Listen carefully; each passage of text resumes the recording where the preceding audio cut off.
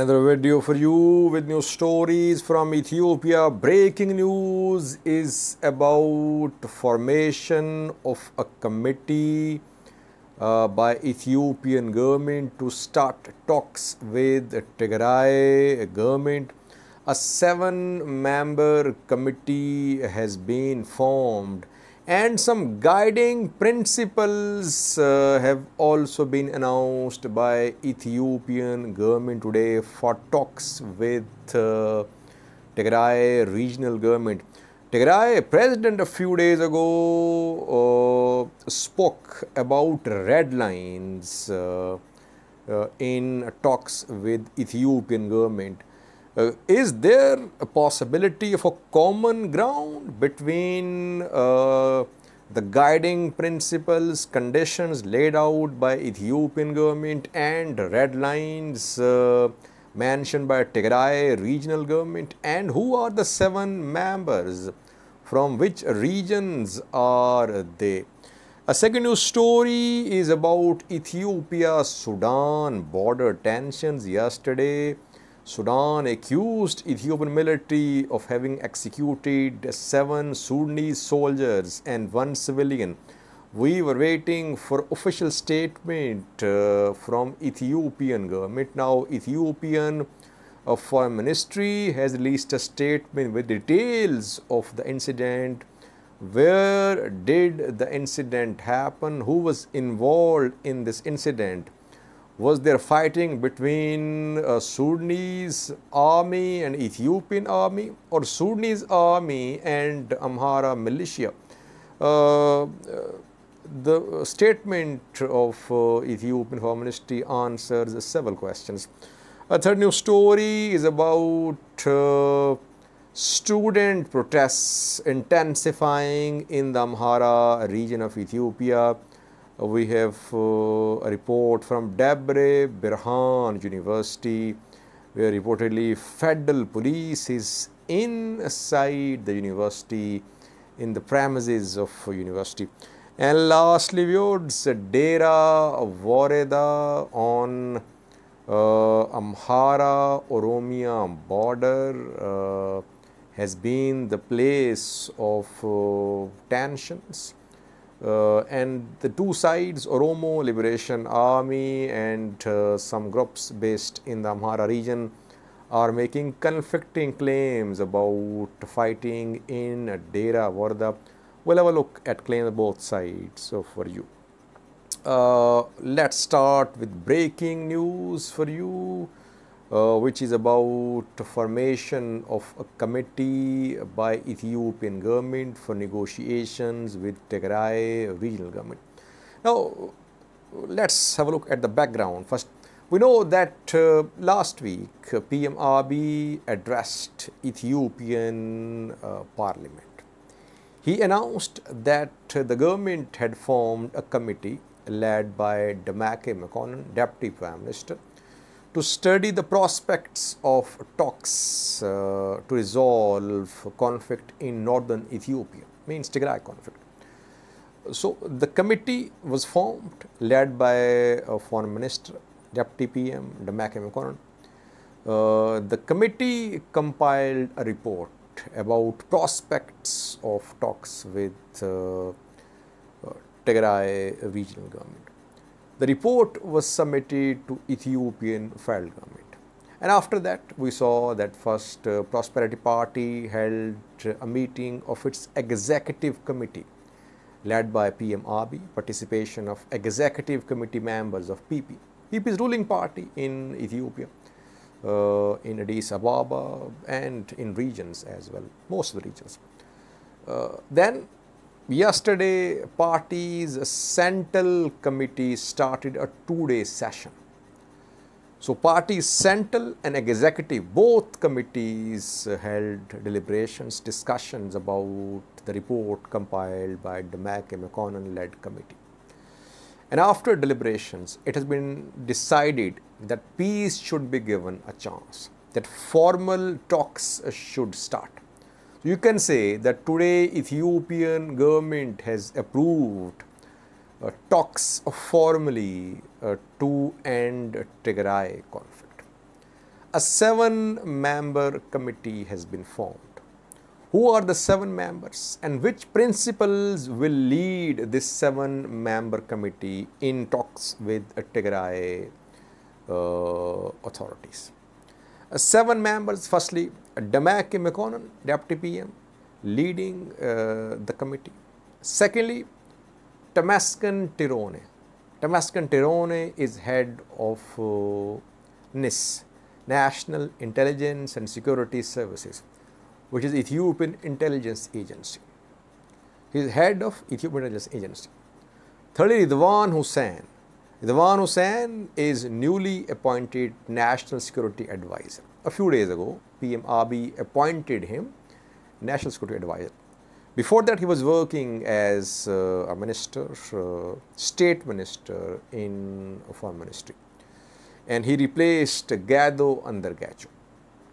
Fourthly, we have Gideon Timothy, who is Ethiopian Justice Minister.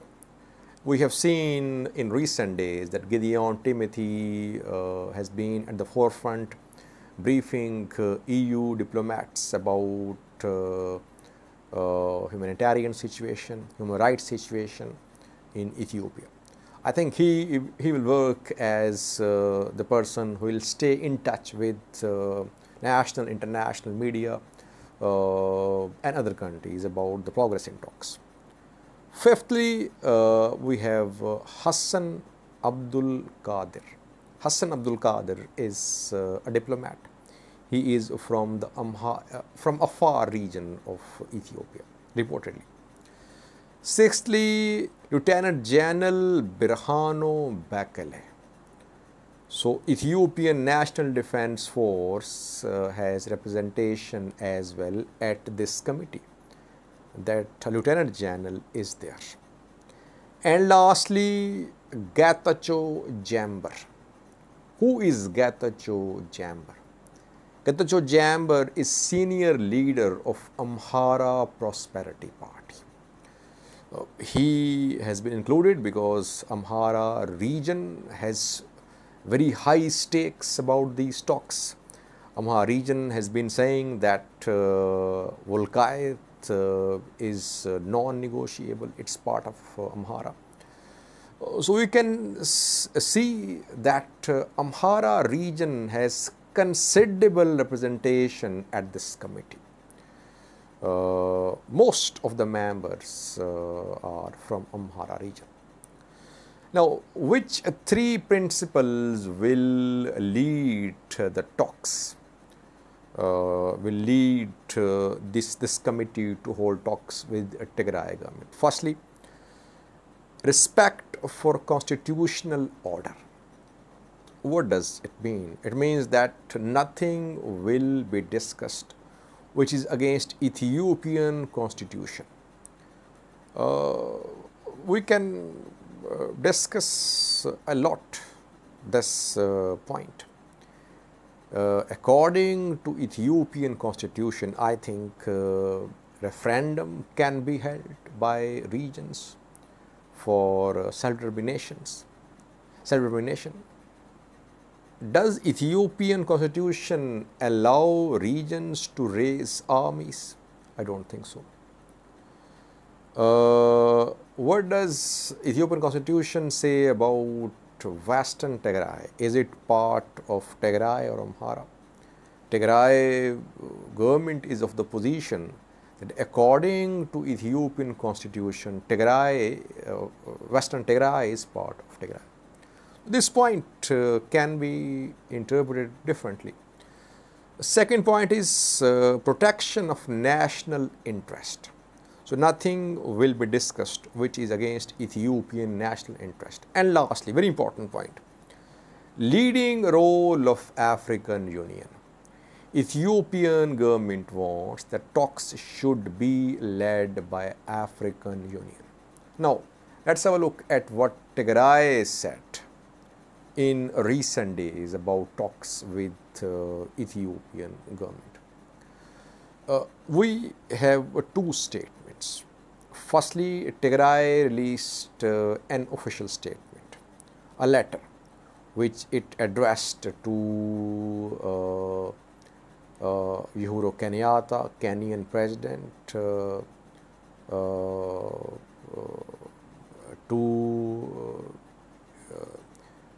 US mediator, US special envoy to the Horn of Africa, Mike Hammer, EU as well, Olusegun Obasanjo too.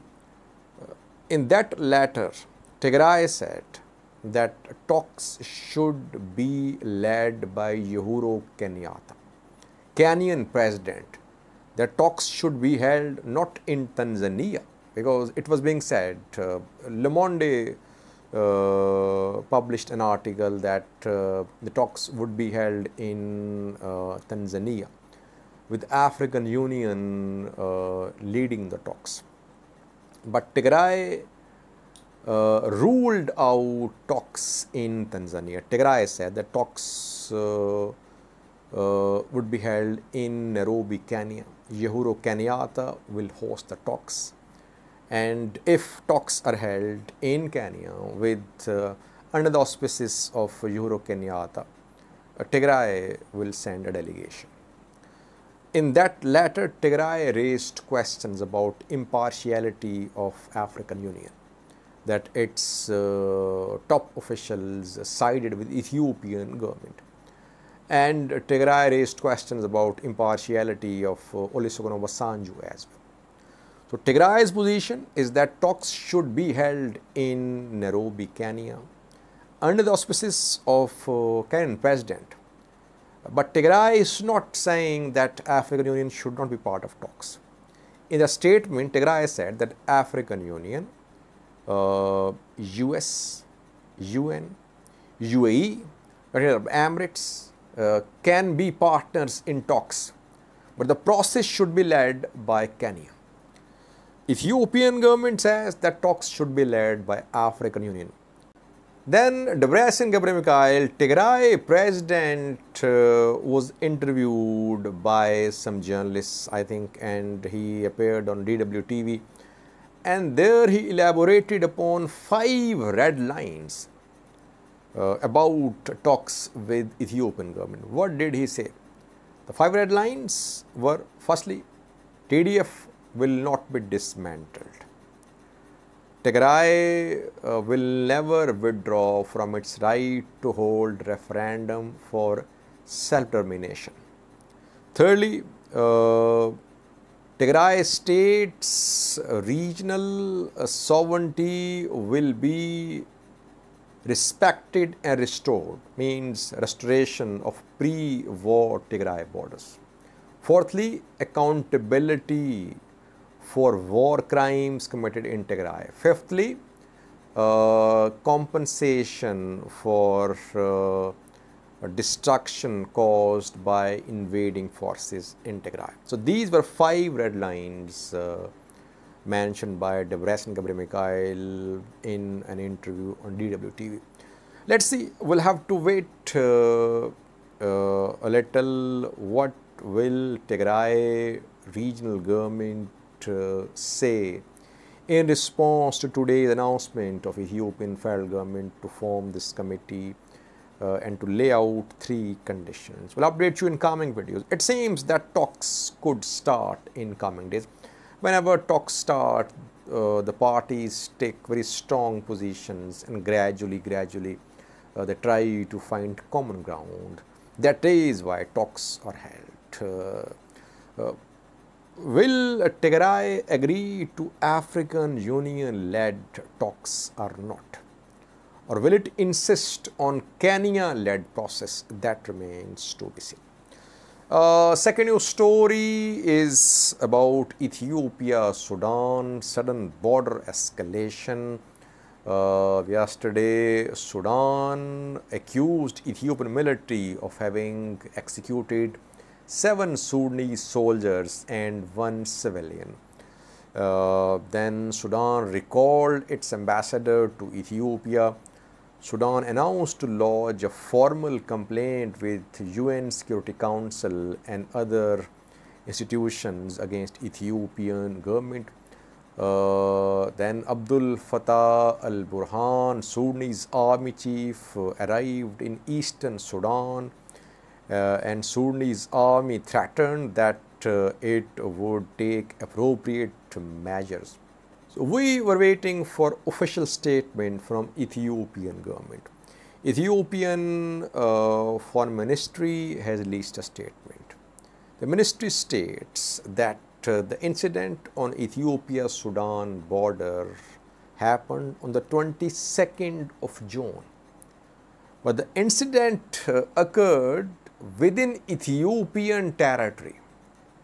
Ethiopia says that Sudanese forces entered Ethiopian territory, and Sudanese forces were supported by elements of Tigray People Liberation Front.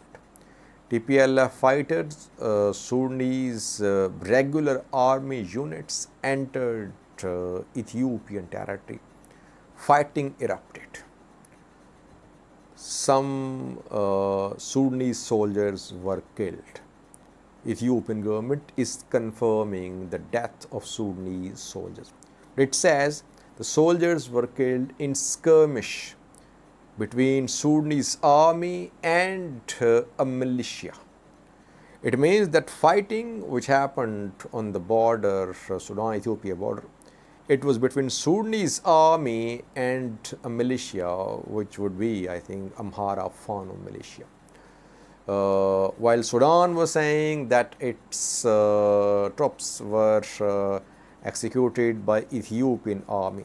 But Ethiopian army is distancing itself from this incident.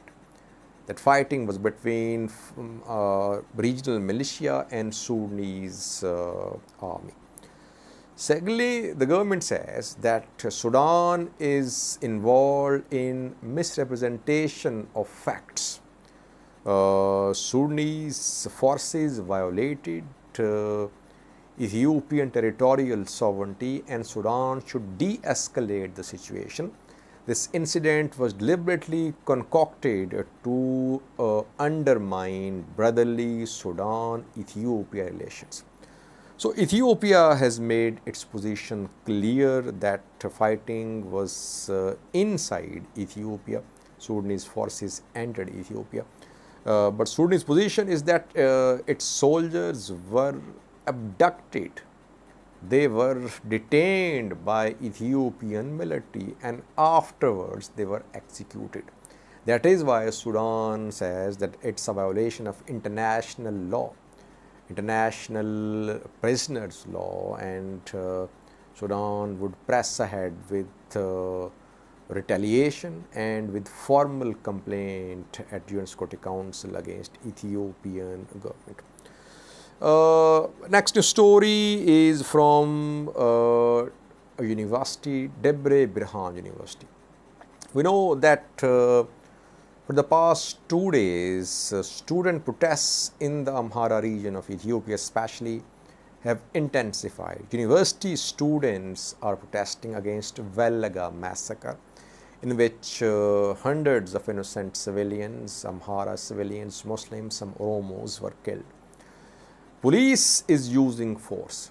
Security agencies are threatening students. They shouldn't be part of these protests. In the previous video, I shared a statement of a task force comprising 4 forces. Intelligence Agency of Ethiopia, ENDF, Cyber Security Agency of Ethiopia, and Federal Police all issued a joint statement telling students not to be part of these protests. But students are protesting. We've seen protests at Wollo University, Woreda University, Debre Berhan University, then Gonda University, Debre Marcos University, and Addis Ababa University as well. Now, this new story is from Debre Berhan University. Reportedly, security forces have taken control of the compound of this university. Security forces have been deployed inside the university premises. staff members, they are leaving the university. Students are also leaving the university because there are fears that some serious situation could develop in coming hours. The deployment is obviously to stop students from protests. We could see similar deployments to other universities as well.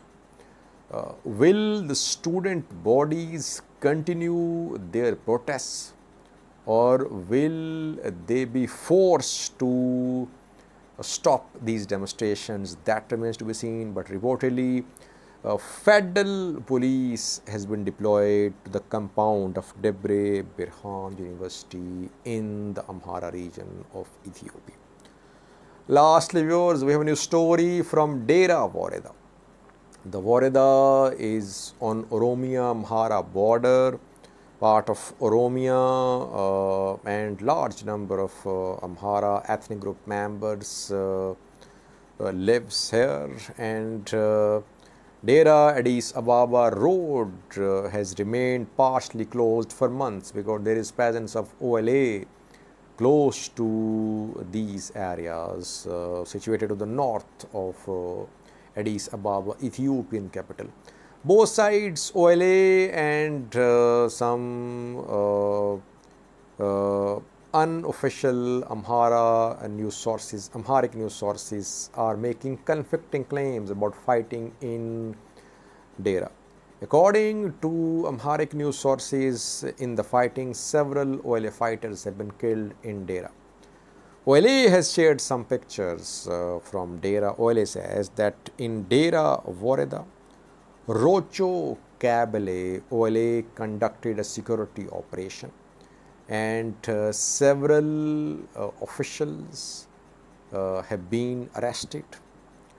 4 security officials, government security officials have been killed, and some injured as well, around 30 injured too. OLA has shared these pictures. The pictures show some individuals in the custody of OLA. Some weapons have also been shown by OLA. Some guns can be seen, which according to OLA were captured during this operation in Dera, Woreda.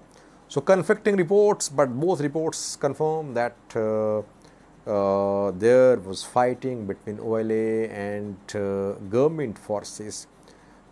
Maybe Amhara region forces, militia members in Dera, Woreda on Amhara-Oromia border. Thank you for watching.